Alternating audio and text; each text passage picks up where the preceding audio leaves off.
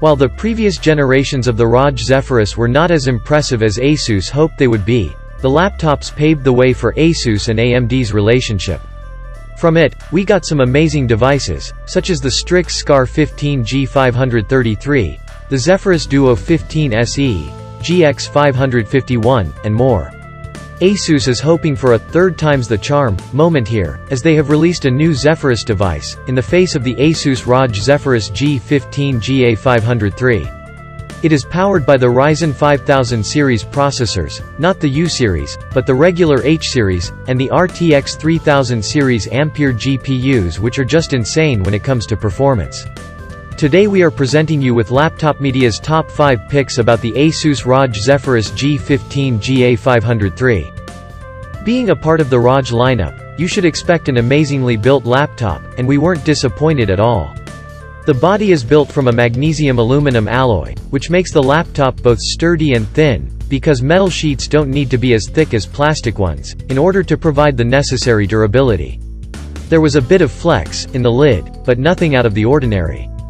The base, on the other hand, is super stable thanks to the honeycomb pattern on the inside.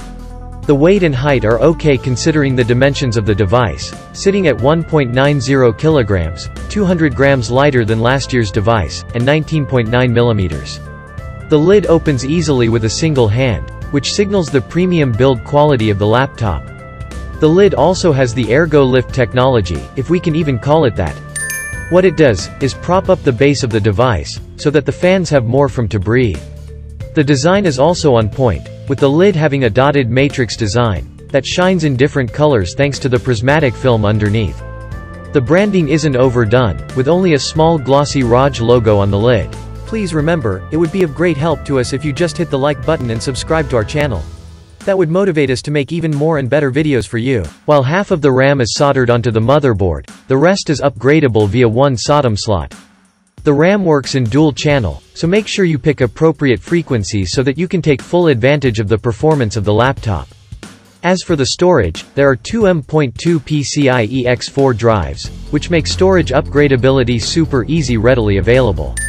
If you need help in accessing the SODIMM or the M.2 slots, feel free to check out our detailed teardown video. It shows everything that you need to do in order to access the slots without damaging any of the components. The display of the ROG Zephyrus G15 has a diagonal of 15.6 inches, a full HD resolution, and an IPS matrix. It has excellent viewing angles, and a maximum brightness of 340 nits, with a deviation of 13%. The contrast ratio is great, sitting at 1350:1. Furthermore, the display covers 100% of the sRGB color gamut and almost matches the DCI-P3 gamut, resulting in an amazing image with vibrant colors. You also shouldn't be worried about your eyes, as the panel doesn't use PWM to adjust its brightness across all brightness levels.